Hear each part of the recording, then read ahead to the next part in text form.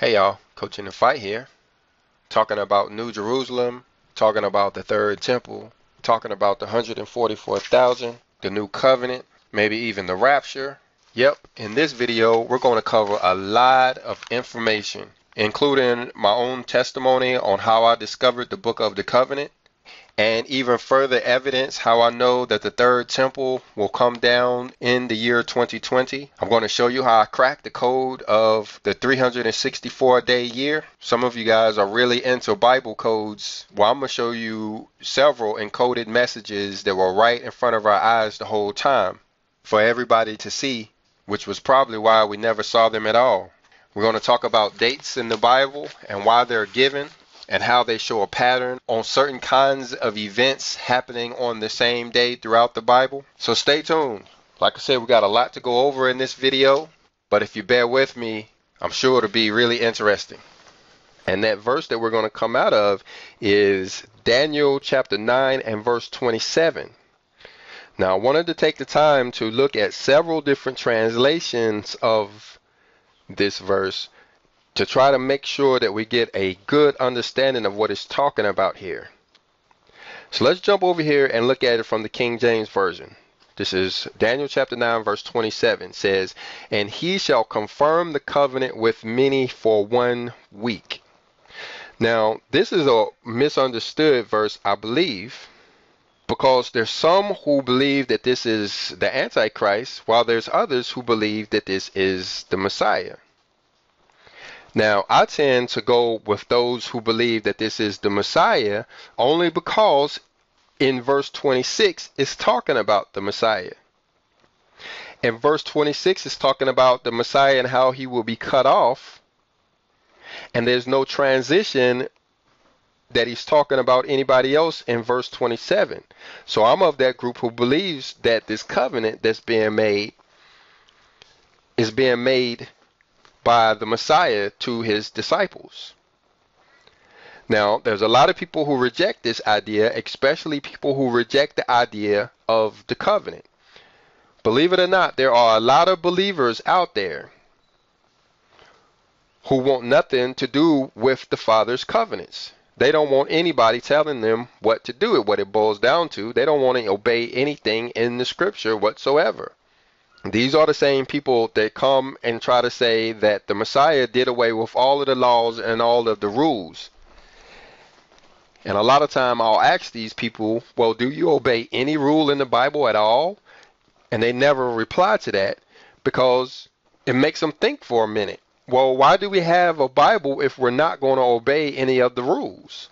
No. The covenants of the Father is extremely important. All covenants that we've ever gotten are still in effect even unto this day. There are 8 covenants total. 9 if you include the new covenant, the covenant that we are still waiting on. But all of the covenants that we have gotten up to this date are still in effect. That's why people are still getting circumcised. That's why we still don't eat blood. That's why there's still a rainbow in the sky. These covenants are still in effect. But you look right here and it says, "And he shall confirm the covenant with many for 1 week." Now this is where my speculation is going to come in, because I believe I understand what he's talking about when he says he's going to confirm this covenant for 1 week. Now I have to give a little bit of my testimony here. I hope you don't mind. But back there in the year 2014, I was introduced to the covenant. Now, I have been what you would call a Bible scholar since about 1995, when I read the entire Bible 3 times back to back, and then went on to read just about every scriptural document I can find, including the Apocrypha, the Dead Sea Scrolls, the lost books of the Bible, forgotten books of the Bible. I even read half of the Mormons' Bible and the Quran, and a lot of other books that you probably never even heard of. But one thing you should know, reading the Bible, even being a Bible scholar, does not mean that you're obeying the Bible or living the Bible, and I wasn't. It wasn't until the year 2014 that I actually started moving to being obedient to the scripture. Now, it was in 2014, which I believe was a sabbatical year, that I made the transition from corporate America, where I was a quality assurance manager in a nuclear power plant to a homesteader on the hillbilly homestead, which is what I am now. It was in 2014 that this huge transition was made, right around the spring of 2014. But in the fall of 2014 was when something big actually happened in my life and in the lives of my entire family. There in about September or so of 2014, I found myself explaining to my children and my wife how I had always tried to do the holy feast found in the Bible, including the Sabbath day, but I had never slept in a tent according to Leviticus 23 and the Feast of Tabernacles. I had never done that. I had never been out in a booth. I had never kept that one up, and I really didn't know anything about it. Well, I give credit to my son Christian, who at the time said, well, Dad, I want to do it. He was about 13 or 14 at the time, and he wanted to keep the Feast of Tabernacles. He wanted to actually sleep in a tent during Tabernacles. And so I agreed, and we went off and we bought a tent. And him and I, when the Feast of Tabernacles showed up, him and I actually went out there in a 4-person tent and actually slept out there on the first night of Tabernacles. Then on the second night of Tabernacles, my twin boys wanted to come out and they wanted to sleep in a tent. On the third night of Tabernacles, my daughter and one of her cousins actually wanted to sleep in a tent too. That was the third and the fourth night. So we ended up having to purchase another tent because my wife wanted to come out there too. Me and Christian slept in the 4-person tent while they all slept in a bigger 12-person tent. And on the 5th night, our entire family slept out in that 12-person tent. On the 6th night, we had a huge tornado. My daughter and I actually heard that tornado about 2 or 3 o'clock in the morning. It sounded like a train was actually coming out of the sky, coming towards our tent. I mean, it literally did sound like a train rushing towards us, except it was coming from the sky. We couldn't see it because we were in a tent, but we could definitely hear it. Well, it turns out it was a tornado that struck our area, which actually killed a few people in our area. Well, needless to say, this ordeal was a life-changing experience. It was after that event that I realized that it wasn't my house that protected me. It was actually the Father that is the protection. There I was, face to face with a tornado in a flimsy little Walmart tent. But yet my family was spared thanks to the Father who was our protection. And ever since this day, I've felt invincible, like nothing can touch me. I don't need a house. I don't need a car. I don't need money. I don't need anything that the world provides, as long as I am in favor with the Father who is my protector. Well, it was after this event that a lot of things started to change in our life. I mean, a lot of things started to change in our life, including being made of the Book of the Covenant. Now, how that all happened was, at the time, I was preparing to do these type of classes. I was preparing to be an online presence or online personality or something like that. And what I was doing was I was making phone calls to a web radio station called Blog Talk Radio and talking to individuals out in California about natural law. Now, part of their show was they would allow people to call in and talk about biblical law and how it relates to natural law. And I would call in as a defense for the Christians. There wasn't a lot of people calling in who was claiming to have faith in biblical law, and even the ones who didn't have a lot of knowledge in that biblical law. So I would call in and add my input, bring those guys to scriptural truths about some of the stuff that they were talking about. And in one of their debates, they was talking about the book of Eli. Now, I got a little bit confused, I must admit, because I didn't remember what the book of Eli was, and I started searching my library looking for the book of Eli. And when I couldn't find a book on my shelf that had the book of Eli in it, I jumped on the web and started looking to see if maybe I hadn't acquired that book yet, and I didn't find anything. So then I jumped on a search engine, kind of like this one, and I started looking up the book of Eli. I found this verse over in Nehemiah 12, but it was talking about Eliashib. But then after I gave up on that, I started looking, okay, what if there's something in there that just says of Eli? Maybe it goes by something else. Maybe it's not called a book of Eli. And I found several hits in there, a lot of which were related to the sons of Eli, who wasn't a whole bunch of good dudes. They wasn't a bunch of good dudes. But I kept trying to find out because I wanted to know, try to be comprehensive, and I wanted to know what these guys were talking about, the book of Eli. And so I put in the phrase book of to see what I would come up with. And what I came up with was the book of the covenant. Now I got real interested to know, what is this book of the covenant? By then I had read the book of Exodus 6 or 7 times, but I hadn't recognized that there was such thing as the book of the covenant. So then I jumped on Google and looked up the book of the covenant to try to figure out what is the book of the covenant. Now, I wish I could find the exact website that I had found that day because it was extremely helpful letting me know that the book of the covenant is found in Exodus chapter 20 through chapter 23 is actually the covenant, the first covenant given to Moses on Mount Horeb. And so that was the way the Father actually introduced me to the book of the covenant. That was in 2014.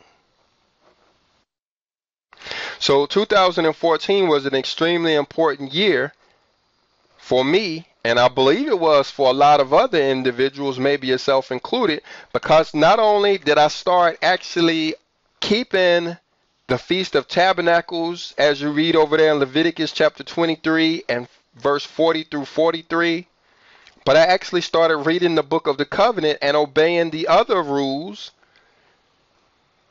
in that covenant.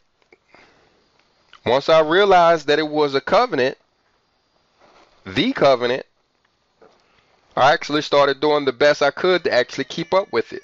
Well, the thing is, I believe that this has happened to all of us.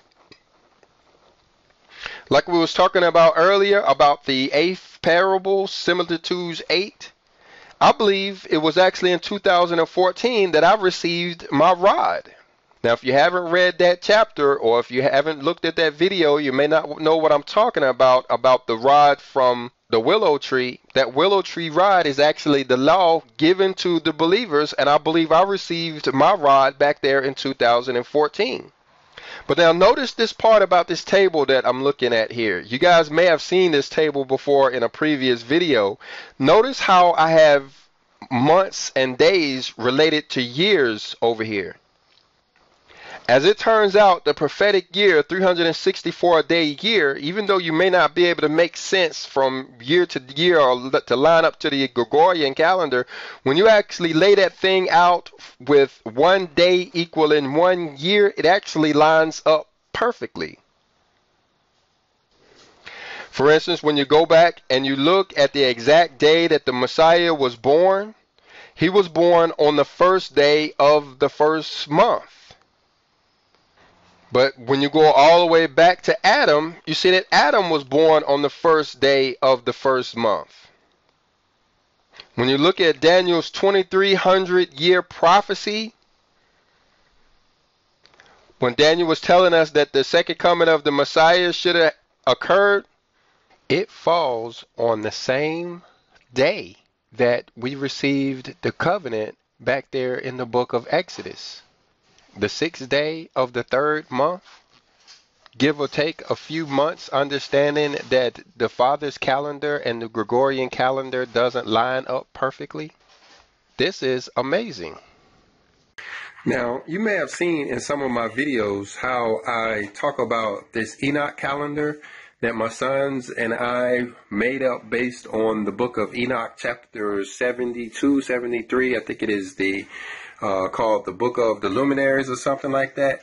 Now, you notice that I have all of the biblical references that we find in our scripture on this calendar. Now, when you look over there at the far left, that half moon there, that's the first month. And when you come around and you look at the 6th month, and you look at the events that happened on the 6th month, you can see that there was something in Haggai 1:1 and Ezekiel 8:1 that referenced those days in the 6th month. Here are all of the events in the 7th month. I first pulled out all of these verses way back in college in about 1998, and I have been looking at these dates for years, thinking that somehow these days would line up with the days of the month according to the Hebrew calendar, but they never really did. For instance, we're right here in the 4th month, and when you go and you look at the calendar close to see the event that happened closest to today, you end up with Jeremiah, and it looks like chapter 39, verse 8, if I could read my handwriting, and a couple of more verses. And so what I would do is I would come in and I would actually look those scriptures up every time we got close to one of those days. And then when we fell on that day, I would actually look for something to occur similar to what the scripture was saying that had happened in the past according to that day. But what I'm understanding now is those scriptural days are not according to the month, but they actually line up with the years. And so we were supposed to go in and make these days line up with the years throughout history. For instance, when you come and you look at the captivity that took place back there in 606, of course it falls in the 5th month. Who could have thought it would have happened in any other month besides the 5th month? And looks like it was just before the 7th day of Av in the 5th month. You see that the decree to rebuild was given on or about the 5th day of the 11th month. Then we see that the temple was actually rebuilt on the 12th day of the 11th month. And here's another event in 312 when Constantine actually did his little thing over there when he tricked the Israelites. That took place in 312 AD, and that was on the 11th month and the 12th day of the month as well. Like I said, give or take a year now, but let's go back and look at that. Yeah, it falls on the same day that they rebuilt the temple, the 11th day of the 12th month. In 417 BC, 417 BC, I don't know how to say this correctly, but 417 BC is the same day as 312. One time they was actually rebuilding the temple, and the other time was when they actually ended the disciples' ministry there and started what we know as the Catholic Church in 312. Now, that is the actual day that Noah sent out the raven. When he had opened the ark there in Genesis chapter 8, he opened a window to the ark and sent out the raven. When you add up the days, you'll see that that happened on the 12th day of the 11th month. Look at this. This is amazing. You look at the end of their captivity. They got out of captivity in 536. That lines up with the 14th day of the 7th month. I believe this table actually cracks the code of the 364-day year. In this table, I have cracked Daniel's 1,290-day timeline, his 1,335-day timeline, his 490-day or his 70-week timeline. The Bible is extremely accurate. And all you have to do is put faith in it and let the Bible be the driver. Do some reverse engineering. Trust in what the Bible says over everything else, including your own ideas and understandings. And it makes everything line up perfectly. Well, come back and look what happened in the 7th month. You see right here, the 7th month, the first day of the month, would have been in the year 2000. Lasted from 2000 to 2001. You say, well, the first day of the 7th month is the memorial of blowing of trumpets. What could have possibly occurred in that year that would signify such an event? The memorial of blowing of trumpets? Well, you have to remember the destruction of the Twin Towers. That event happened on that day. And then you see over here where I have other verses that line up. These are all events that line up with the 7th month and the first day of the month. And then you come down and you say, well, okay, that was trumpets. What would have occurred on Atonement Day? If that was the first day of the month, what occurred on the 10th day of the month, which would have been 2009 to 2010? You have to remember the Haitian earthquake. The earthquake in Haiti that killed more than 250,000 people. And then if you jump over there to Jubilees 34 and 12, you see a correlation between those events that happened on the 7th month on the 10th day of the month. So you keep going and you look what occurs on the 15th day of that 4th month. Well, of course, that was the time when the tabernacling period started, I believe, for me and maybe a lot of other people around the world. Now, some may have started this tabernacling period a little bit later, but from the comments that I get on my channel, a lot of people started their tabernacling period in 2014. A lot of people experienced life-changing events in 2014, including being introduced to the covenant and or losing jobs, or a lot of other events that, when you think about it, points to this covenant building period. So this is what I believe Daniel was talking about over here in verse 27 of chapter 9, when he says, he shall confirm the covenant with many for 1 week. I believe this is the week that he's talking about in 2014. And you say, well, what is the significance of this? Okay, when you look at this covenant period being started in 2014, that will be the first day of the Feast of Tabernacles. 2015 will be the second day. 2016 will be the third day of the Feast of Tabernacles, bringing you all the way to 2020 being the 7th day of the Feast of Tabernacles. And then when you look at the events in the scripture that happened on the 21st day of the 7th month in 2020, you end up in Haggai chapter 2. Which is a prophecy that was given to Haggai on the 21st day of the month. But in this prophecy, you hear about Zerubbabel. Now, you guys please jump down there in the comment section, because y'all know more about Zerubbabel than I do. I get comments about this guy all the time.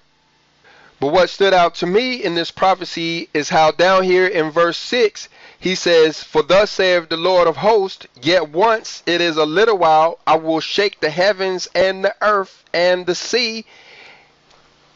I believe the Father is telling me that he's going to shake the heavens and the earth and the sea in 2020. Not only does Haggai point to it, but then when you go over there and you look in the Shepherd of Hermas in Similitude 9, verses 61 and 63, it talks about the tower being completed during that time. And we recognize the tower as being the true church, or the 144,000, or New Jerusalem, or the third temple. When you line Hermas up according to this table, it tells us that the tower will be complete also in the year 2020. So this is that covenant week that we're being built. This is why so many are actually out there trying to relearn the law over this time period. Is because the covenant is being built back on our hearts, with the culmination going to be in the year 2020, when we have the marriage supper and we get the new covenant, where the covenant won't be written on paper anymore, but it would actually be written on our hearts. I believe that this is telling us that these events are going to happen in the year 2020. All starting back there in 2014. But now when you look over here and you see how my family and our tabernacling occurred over that week, I think that lines up with how it has occurred for all of humanity, where you had the young in faith, the innocent ones actually came out on the first day in 2014, and then over time you had more and more people that's actually got in this covenant building period, and then it's actually going to be a big deal in the year 2020. I believe that these people have all been getting united around the law in 2020. Now, I use that language because when you look over here in the Third Testament of the Bible, in chapter 5 and verse 7, look what it says. It says, when those chosen by me find themselves reunited in the law, the earth and the stars will be shaken, and in the sky there will be signs. Because at that instant the voice of the divine spirit, surrounded by the spirits of the just, of the prophets and of the martyrs, will judge the spiritual and material realms. This is what I believe is going to happen at the end of this tabernacling period, at the end of this week, at the end of this covenant building week. Just like Haggai chapter 2 is saying, just like Hermas similar to 9 is saying, and even the Third Testament of the Bible seems to be pointing to the heavens and the earth being shaken about that time. See how the Third Testament says, reunited around my law? When you look over here at 2nd Esdras chapter 2 and jump down to verse 38, it's talking about the chosen being sealed at the Lord's feast. It says, arise and stand up and see the number of those who have been sealed at the Lord's feast. So it is at the feast that we receive our sealing. So it should be easy to understand that it is at the feast we are reunited around the law. The thing about the feast days, guys, and the Sabbath day, those are the only way that you could tell the Father's true people. I mean, you have this book of rules. There's almost 613 rules in the Old Testament, but most of those rules are don't do rules. Don't kill people. Don't lie to people. Don't eat sharks and eagles. Well, you can imagine how many people there are in the world that won't eat a rat. Well, because you won't eat a rat, does that make you the Lord's people? You can't tell from that. See, those don't pass the dead man test, meaning a dead man won't eat a rat, a dead man won't eat a shark. So that doesn't pass the dead man test at all. No, in order for you to prove to the Father, to yourself, and anybody else that cares to know that you are the Lord's people, you have to be doing something. You have to, when the Bible tells you to do something, those are the only ways to tell. Like, for instance, the 10 Commandments. It tells you don't steal, don't kill, don't commit adultery, don't take the Lord's name in vain, don't covet. But there's really only a few in there that are due commands. Honor the Sabbath day and honor your parents. When you're trying to see somebody obedient to the law, you can't really go with the negative commands, the commands telling you not to do something. You have to look at the commands that are telling you to do something. And the main ones in the Bible that are telling you to do something are the Sabbath day, are the feast days, are the holy days. So that's the significance, I believe, of the feast days. That's when we are sealed at the feast days, is because those are days when we actually have to do something. You actually have to get up and make an effort to do the Sabbath day or to do the feast day. And so that's why I believe the scripture is telling us that we will be sealed at those feasts. And that, I believe, is what the Third Testament is telling us over there in verse 7 of chapter 55. Is when all of those people, all of these people, his chosen, find themselves reunited around these feast days, reunited around the law, when they actually are keeping these feast days, we're actually going to see these skies shaking and the earth shaking. And these earthquakes and stuff go on. And these same people will start to take advantage of some of these celebrations that's done in the 8th day. That, I believe, will start after this covenant week is over. You see, it goes from 21 through 22. Well, sometime between the year 20 and 21, we can expect this huge earthquake. And then after that, we can go over there and look at these other verses that are talked about that will happen in the next year. For instance, in 1 Kings 8 and 66, where he said, and on the 8th day he sent the people away, and they blessed the king, and went unto their tents joyful and glad of heart, for all the goodness that the Lord had done for David his servant, and for Israel his people. Sure, the rest of the world is going to be in chaos and going through a lot of pain and trouble. But you got to remember that the Father's people have already been going through pain and been going through trouble. And he promises that he's not going to make us have to do it twice. We've already done it once. We've already made sacrifices. We've already suffered hardship and hunger and persecutions and pains and illnesses and all kinds of stuff. And he says that, we're not going to have to go through that 2 times. The rest of the world are enjoying themselves now, having a huge party. Well, they get their shot to go through some of the stuff that we've been going through. And that's what I believe is talking about when he says those people are going to go away into their tents joyful. You look over there at 2 Chronicles chapter 9, 7 and verse 9, it says, and in the 8th day made a solemn assembly, for they kept the dedication of the altar 7 days, and the feast 7 days. I believe these are the 7 days that are ending now at the end of 2020.